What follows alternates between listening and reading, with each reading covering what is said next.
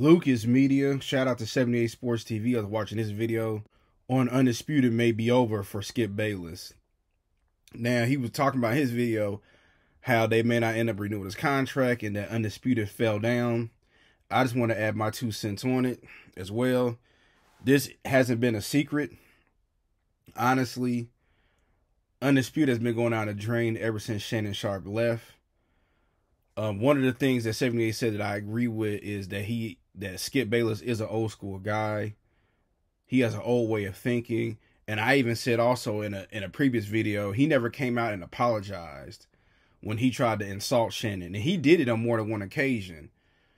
The last time he did it, go back and watch his podcast. He didn't apologize to Shannon. He said that Shannon is his best competitor, or his greatest competitor. That's not a way of apologizing, that you just try to insult that man and told him to take his glasses off. And then also, I believe Skip had full control. They didn't really talk about a lot of things. Most of it was really LeBron.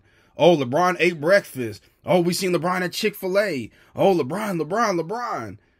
And that's how Skip really built his career. And Skip hasn't adopted to the times. People are starting to move past debate shows because they don't really give a lot of information. When I was growing up, you had the sports reporters and other shows like that where people would sit down and give great interviews or break down things, give great takes. Now all you hear, well, at least for the last, I would say, 10 years, a lot of it's mumbo jumbo cookie cutter stuff. You're not even going there anymore to get information. It's all about entertainment. So people are starting to move past that. And then now you don't need a Skip Bayless no more. Shannon is hot as fish grease right now. And he blew up after Skip Bayless. See, he broke the internet, got one of the most watched interviews of all time. So you don't need that. And while the corporate media was making fun of, us smaller channels, you see now all of them are jumping on the wave and trying to come to YouTube and other platforms to get their stories out. Now you got NBA players and NFL players got their own podcasts telling their own version. So you don't have to go to him. And then Skip be hating a lot, If it's a player that he don't like and a player wins, he always makes an excuse. And it's just so many different things. Yes, they brought on Paul Pierce. Yes, they brought on Michael Irvin. But those two brothers will be fine without Skip. Skip needs them. They don't need him.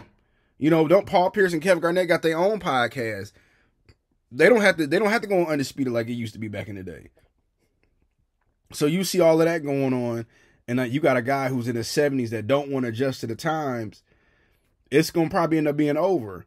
Remember, before Skip and Shannon broke up, you knew they was breaking up, but they didn't make it official.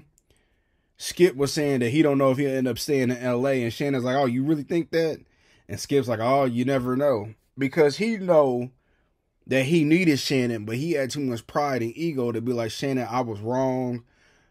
You know what I'm saying? You are a key piece to this. What can we do to make you happy? And FS1, they crazy for letting Shannon Sharpe go. I don't know what they was thinking. It always remind me of like when HBO stopped kind of pushing American fighters and went more towards the European fighters. It's like, so y'all just going to take away from y'all core audience? And you really thought that was going to work?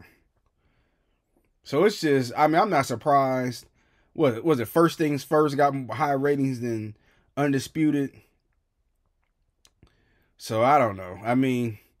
Skip had a career. He been in journalism and TV for 40 plus years. He'll be all right, you know what I mean? And with Paul Pierce and Michael Irvin and them, they can always go to different platforms.